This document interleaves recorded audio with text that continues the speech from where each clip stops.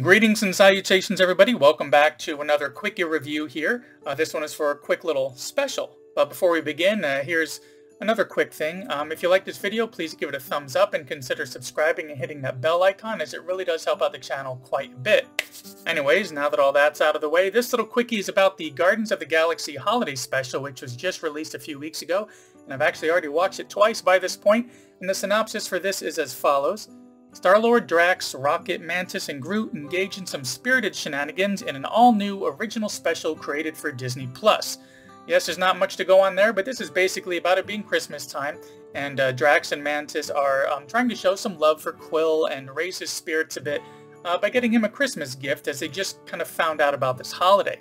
What gift? Well, seeing as he had mentioned in the first Guardians of the Galaxy film this great warrior Kevin Bacon, they decide to kidnap him and bring him to Quill, as, they know that he idolized him as a kid, and that's going to be their gift. So needless to say, those shenanigans that are mentioned do ensue, and in what's, a very lighthearted, kind of holiday-themed, quick little film, which clocks in at only about 41 minutes, so it's a nice little special.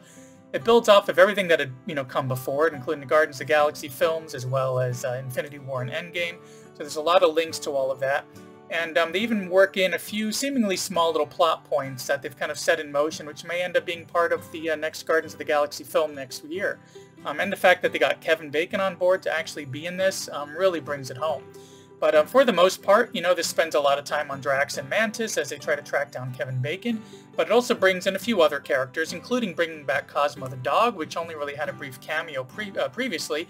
And on top of all that, they also work in a lot of music to go along with some really great special effects and a lot of good comedy that's, well in line with what they presented in their original films as well. It's currently available on Disney+, so if you have that, go ahead and check it out. And if not, maybe sign up for a free trial. Give it a month or so, because I really feel that this service is very much worth the price. And I plan for this little special to go along with a lot of the other Christmas titles that I watch, almost every year. You definitely see queuing this one up, as it, they really captured the feel of a holiday TV special of sorts, and it was highly worth checking out. And speaking of checking out, thanks for checking out this other little quick video of mine and sticking around to the end. I hope you enjoyed it, and I will see you in the next one. Happy holidays.